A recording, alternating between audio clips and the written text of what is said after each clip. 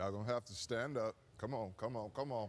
Come on, if you're going to be a part of the body of Christ, stand up and give God a standing ovation. Now, if you're going to be a part of the deity of the man and woman of God, you've got to open your mouth and let the Lord know, Lord, I thank you just for the very air I breathe. Thank you that I was able to get up out of my bed. Thank you, I put my own clothes on. We stop too soon. And the Lord keep telling us that we are members one of another. Too many folks want to be up here and don't realize he's the only one up here. The rest of us are just a part of the body. I'm not going to tell my legs I don't need you. I'm not going to tell my arms I don't need you. But when I come into God's house, I need God to take over me. I need God to let that which he said would glorify him come through me. We sing, we worship. And then when it's time to really let God know, Lord, I believe the report. I believe what was written. I understand that it's not about me. I understand that one day I open my mouth and I confess you as Lord of my life. Then we act like after that, we don't know who we are. He said that which is spirit got to connect with the spirit. Sit down, y'all. See how long y'all stood up? Amen. Just because I asked you to stand up. That's what he asked you to do. He said, if you tell them that I sent you, we become so caught up in who is who, and we forget that we are all one in the body of Christ. We forget that we all have the same spirit in the body of Christ. We forget that God has given us power over all works of the enemy. And yet we act like we need this and we need that and we need the other. And the Lord said, all you need to do is tell me what I say. If I wake up and my arm hurting, do I tell my arm I'm going to leave you home today? No, my arm going with everybody else in my body. So why do we wake up and we forget to say good morning, Holy Spirit? Thank you, Holy Spirit. Thank you for bearing witness with my spirit. Thank you for raising me up. Thank you for delivering me from the powers of darkness. Thank you that the Lord chose me. I didn't choose him. He chose me. Jeremiah was complaining because God told him to go tell the people what he said, and he said, I can't do it. And he said, Jeremiah, before you were even formed in your mother's womb, I knew you. We act like we don't have no power. Or this one is not here, so, I just don't feel it. Well, he's here. And he said, I will never leave you. I will never forsake you. I will be with you always. But we don't even talk to him. You don't talk to your leg when it don't act right. You don't want to talk to your head when it acts like it's about to fall off. You don't want to talk to your heart when it's acting like it's skipping a beat. You talk to your body. Why not talk to the king of the body? Why not tell him what he said? So many times we say, well, I don't know how to do that. Yes, you do.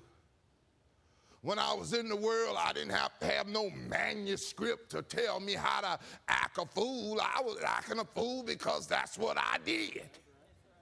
Now, why in the world have I come on this side and I act like I don't know that the King of Glory kept me when I couldn't keep myself? I act like I don't understand that it was him that delivered me from the muck and the mire. It was him that brought me out so that I might tell somebody, come and see what great things the Lord has done in me. Folk don't have no problem remembering you when you was who you were. Now you come over here and don't nobody know even that you've been born again. But praise the Lord, brother, you keep that. The devil ain't even scared of you. But the Bible says that you can come boldly to the throne. You can't come boldly if you're not his. You can't come boldly if you don't know that he said no evil shall come nigh your dwelling. No weapon formed against you is going to prosper. You can't come near his dwelling if you don't understand that he has authorized you to go and do what he said he did when he came and offered himself in your place. He didn't have to come. He said, it's written of me that I'm going to go to do the will of my Father who sent me. And we always looking around. And God said, why you can't go tell him? Well, Lord, I don't know. I can't do it like that. Yes, you can. Because the Holy Spirit is here to bear witness with your spirit. He's not here to bear witness with your head. He's not here to bear witness with your arms. He's not here to bear witness with your feet. He's bearing witness with the Spirit of God that is in you when you said, I believe that God raised Jesus from the dead, and therefore I know I'm saved. And if I'm saved, then I'm saved to sin no more. If I'm saved, then he said, wait until you receive power from on high so that you can go and be witnesses of me in the uttermost parts of the earth. We don't even want to tell nobody next door about this Jesus that we said we got born again. Well, you know, brother so-and-so ain't here. Yeah, but you are. Well, sister so-and-so just don't feel right. Well, it's not based on your feelings. It's based on what you believe. The Bible says that out of your belly shall flow rivers of living water. If I had to take this Bible everywhere I go and don't know when I'm going to have to fight and don't know when I'm going to have to put up and shut up, I'm going to be in trouble because the Bible don't go everywhere that I go, but the Holy Spirit do. And he said, study to show yourself approved, a workman that needed not to be ashamed, rightly dividing the word of truth. I got the truth because the truth is in me. I don't have to worry about if my wife don't show up. I don't have to worry about if my children don't show up because I got them covered by the blood of Jesus. We worry about who not here. Well, I wonder what's wrong. Why something got to be wrong? Maybe God trying to get your attention. Maybe God's trying to get you to refocus and understand that he has authorized you, that he has given you the power. He said he gave more honor to the weaker vessels, and we act like we don't even know that we are the weaker vessels. I see God, and I see him in me because I know I'm not who I used to be, but every day that I wake up, I got got to take this and I got to feed it to this new man because the word is a lamp unto my feet and a light unto my pathway. The word I've hid in my heart so that I don't sin against him. We act like we're not going nowhere. And he said, when you see earthquakes in diverse places, when you see pestilence, he said, know that the end is nigh, even at the door. And we still don't want to tell nobody that the Lord saved me one day. The Lord raised me up. We're still talking about the way it used to be and the way I used to be. That person is supposed to be dead. That person is supposed to no longer exist.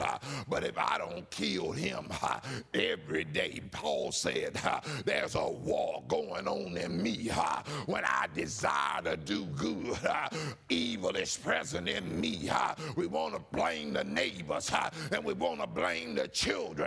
But it's just me that I've got a war going on because the new me don't want to go with the old me and the old me don't want to yield to the new me. And God said you can't have them both. He said except you deny your own self. We always look at the cross, but when are we going to be a cross? That somebody who's lost will hear him in me. Somebody who knows that they should have died, but the Lord chose them. They should have been buried and no opportunity for heaven and all of its glory. If you thought what they showed you in the beginning was awesome, that can't even compare to what my Father has in store for those that love him, for those that honor him, for those that lift him up, for those that call him their daddy. He said there's a mansion over in glory that's got your name on. The streets that you gonna walk on are like pure gold. There ain't gonna be no more sickness. Ain't gonna be no more darkness. And we trying to stay here when we ought to be trying to leave here.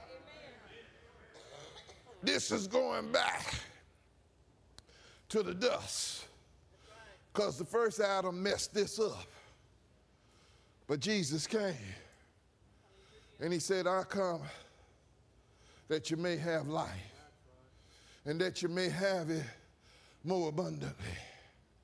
We still want what we want and not what God wants. We still want to do what we think and not what God thinks.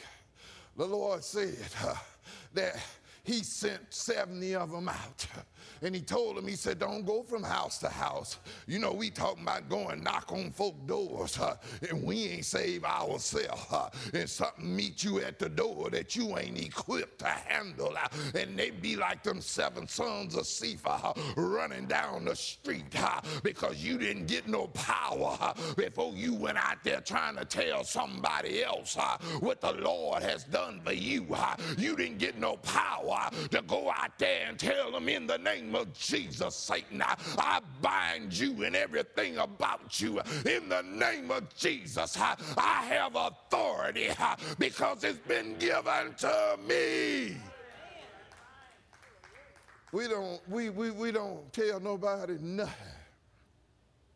We come to church and we leave. We come to church and we leave. We come to church and we leave. And the Lord said, I told you to forsake not the assembling of coming together as some have, and they've erred from the salvation. And everybody that's missing, we supposed to be praying for them. Because you see, it could be you that thought you was the one. It could be you that you thought, no, the Lord called me. No, the Lord called all of us. And he asked us to humble ourselves. He asked us to deny ourselves. And we still think that somebody ought to recognize that I'm anointed. Somebody ought to recognize that there's something strange about me. Somebody ought to recognize that Jesus delivered me from the muck and the mire and brought me out not for my glory but for his glory. I'm not ashamed of the gospel of Jesus Christ, for it is the power of salvation to all those that believe. We want to know what's wrong. We was wrong. We trying to get it politically correct. That don't work over here. You better get it God correct. You better know that God said that I gave my son in your place. You mean to tell me you can't give yourself in his place? You mean to tell me you confess with your mouth the Lord Jesus Christ and you believed in your heart that God raised him from the dead, and after that, well, you know, that ain't my call. So I'm going to just sit down and I'm going to wait on heaven. And heaven done come, and heaven done went, and heaven done come, and heaven done went. And folks still going up, and God still coming down. And folks still going up, and God still coming down. And God keep asking you, when are you going to realize that this is not your home? This is just a temporary dwelling. This is just a pass-through. You got to leave here. And whether you spend eternity in the kingdom or eternity in damnation is your choice. He said, choose you this day whom you gonna serve. As for me and my house, we got to serve the Lord. Why we got to serve the Lord? Because when I should have died with no hope, when I should have died with no way out, God reached down and kept me and delivered me out of myself. And they said, well, he don't sound like he used to do. Not the same person. Not the same person. Well, he don't act like he used to. Not the same person. We got to change. The Holy Spirit is here to help us. But until we say, Lord, have your way, until we say, I'm not the eye, I'm not the ear, I'm not the arm, I'm not the leg, I'm not the feet. But Lord, I'm in your body.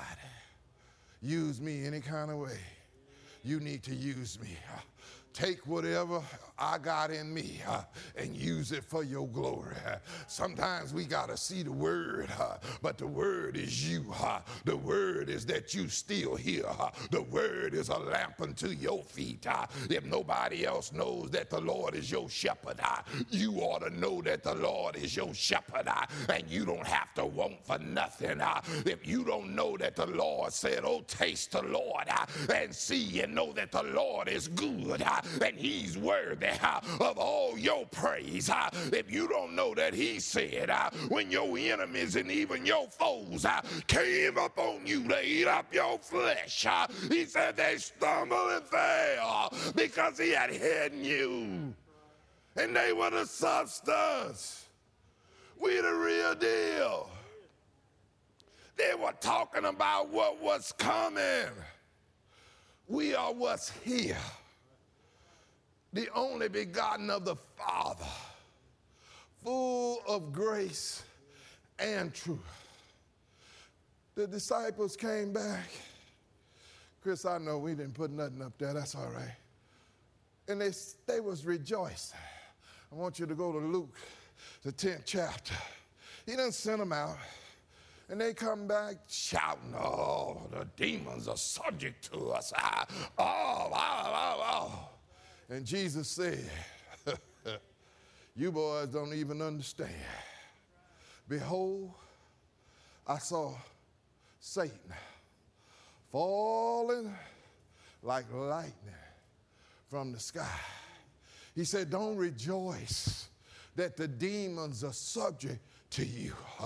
I need you to rejoice that your names have been written in the Lamb's book of life. I need you to understand that it's not about your eye, it's not about your arm, it's not about your leg, it's about Jesus in you, the hope of glory, the only begotten of the Father. He said, if you go, I'll go with you, and I'll make your crooked places straight.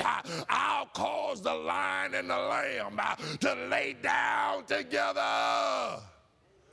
And we act like, well, brother, that sounds good. Oh, no. That's the book. He said, I have given you all power over all works of the enemy. All works of the enemy. We still trying to stay here, and God trying to get us to leave here. How many of us know what it's like to have a home that you ain't got to pay no mortgage? To have a home that you don't have to pay no light bill? To have a home that you ain't got to worry about where the water coming from? To have a home where you ain't got to worry about the neighbor next door not liking the way you praising God. To have a home where you walk outside and the streets are like pure gold, because John could only describe what he couldn't describe. And so he said the streets to me are like pure gold. So it was something more awesome than that. And yet we still don't want to leave here. Still trying to get us a position. Still think that, no, the Lord called me. No, the Lord called all of us. And he said when the whole body come together and we get on one accord, you see, we can't get to where God is until we get rid of us. We can't get to where God is until we let go of us. We still want to know, well, why did this happen? And why did that happen? And the Lord said, all things work together for good to them that love the Lord, to them that are called according to his purpose. Sometimes God got to move somebody else to make you stand up and say, God, I'm available. Sometimes God got to shut down something else for you to realize God didn't bring you out for you to just sit on the wall and act like it's all good. But he brought you out so that you could go tell somebody, I've been authorized by the King of Glory to tell you there is a way that seemeth right, but at the end thereof is the way of destruction. Come, let me tell you about a man who's still setting captives free. Let me tell you about a man that's still giving sight to the blind. Paul said in Ephesians, he said, let me tell y'all something. He said, by grace are you saved, not of works, not of works, not of works, lest any of y'all start boasting. It's God's grace. It's God's favor. It's God's love in you that keeps you going the way God wants you to go. Because he said, don't lean on your own understanding, but in all your ways, I want you to acknowledge me, and I'm going to direct your path. I told Sister Kathy to come on, and she's still looking at me. But you see, I don't take all day to tell you what God got to say. I ain't got no notes. I ain't got no 1 count, 2 count, 3 counts. All I got is the word, and the word is all I got to give you. And the Bible says the word will not return void, but he will accomplish what he sent it out to do. Isaiah 55 says, no word from God will return void, but it'll accomplish what he sent it out to do. You sending any word out? You letting God know you believe? That's all he asks you to do. He said, I need you to go, and I need you to tell them that time is almost up. I need you to tell them that I've got a crown with your name on it. I got a new name in glory. It won't be Jacob. It'll be something else. My name change. My body change. I'm taking off this mortal and I'm putting on immortality. I'm taking off this corruptible and I'm putting on incorruptible. I got new feet that's covered by the gospel of Jesus Christ, and I'm on my way home because this is not my place. I got a mansion, and he got my name on it. Hallelujah. He said work while it's day, because night's coming. Why are we still looking? He said, I need you to go. I don't need you to take no thought about what you're going to say, because it's going to be given to you. What about you? You trust God? When we trust man, he just break our heart and break our pocketbook too, and just be done told us a lie. And then God said, I can't lie and I don't change. What I promised you, I've already given it to you. I gave it to you in the beginning. I gave it to you before you arrived. I gave it to you before you called my name. Because before the Bible says anything happened, the word said when it's time, I'll go in sinful flesh and I'll take man's place and I'll restore the relationship that you have with Adam. And Adam messed up and didn't want to fess up. I'll go and I'll take on sinful flesh and then I'll offer myself that whosoever believeth in me shall not perish but shall have everlasting life. My brother was talking about how he talked to the Lord about holding the rein so he could cut his grass. I be talking to the Lord about canceling every debt that I owe, because I don't owe nobody nothing but to love. He said, I've given you everything pertaining to life and godliness in this present world. In tribulation, we just don't let God do what God do. He said, out of the mouths of babes, I have perfected praise. I'm trying to shut this thing down, but it's still running. So God be the glory for the things that he is doing. It's not none of me, it's him in me. It won't stop. He said, will you open your mouth and let me fill it with good things? When I hurt, he hurt. When I'm hurting, he hurt. Because he said, I can feel what you feel. And I'm sitting at my Father's right hand, telling them, Father, I know what they're going through. How many times we raise our hand and say, Lord, thank you. Thank you that you found me worthy to suffer shame in your name. God bless you.